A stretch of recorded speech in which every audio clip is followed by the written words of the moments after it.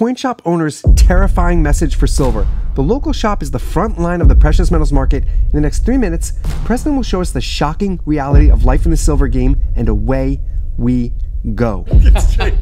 So it's Preston, right? Yeah, that's Preston. right. And Yeah. I'm Pound of Gold. Oh, nice to meet you, Pound of Gold. Yeah. Why don't you tell me how's business lately with the spike last week in prices? Well, so the first thing to keep in mind is that the economy is not good. So people are not buying as much as you'd think they would be right now, but it's a lot more selling. So when people see the prices broke 2,000, 2050, they started coming to me, start looking to sell for cash. So right now we have seen record selling. We have, I won't say how many outstanding checks we have, but we have a lot in outstanding checks. So from a business standpoint, how do you feel about that? It's a tough place to be in. We got hit with so much inventory that we can sell it.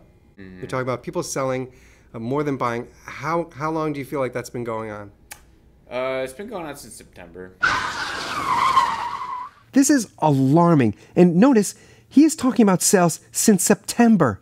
September. This has nothing to do with the recent spike in prices.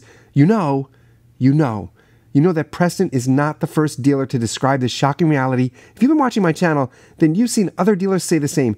They have a massive inventory, they are bleeding cash, and can't sell silver. Nobody wants to buy it.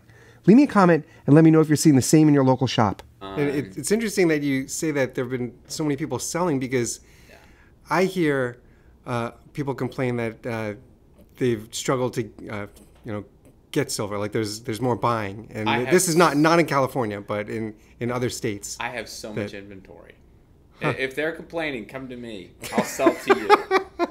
I've got so much silver. So for you in a local shop like this, right? Will people demand cash, or will they be accepting of a check? It depends.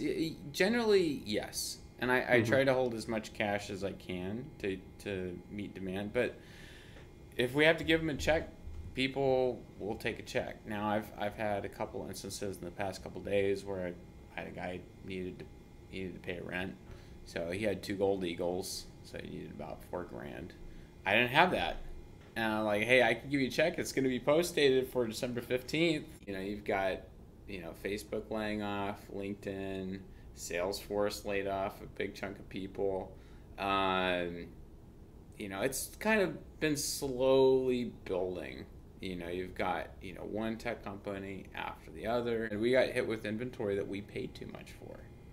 So, spot price at the beginning of September, if I remember correctly, was around $25 an ounce.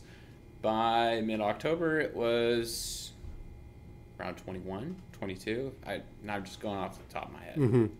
So if we're paying spot price, which is what we were paying spot price at the beginning of September for all this product, and it's not moving, the spot price has dropped on us, well, we're losing money. So no, it's been a range. It's stackers. It's been people who've inherited, silver, gold,